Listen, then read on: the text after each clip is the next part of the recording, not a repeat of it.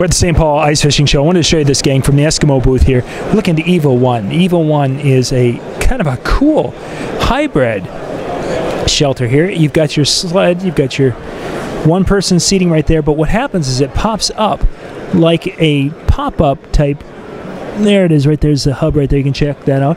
But it pops up, has a couple of supports in a corner, but look at all this space that it gives you. So you've got your sled right there. You've got about, maybe about 8 inches on the side of the sled, and then it just opens up into a very large area. So if you're doing some larger walleye fishing or something, and you need to keep those holes a little bit wider, that's a great option for you, because it's going to be able to, keep that area in front open with a lot of room. So this is one of the cool things they've got here at the St. Paul Ice Fishing Show. You can check this out at the Eskimo website. We'll put a link in the description below. But we are at the St. Paul Ice Fishing Show 2015.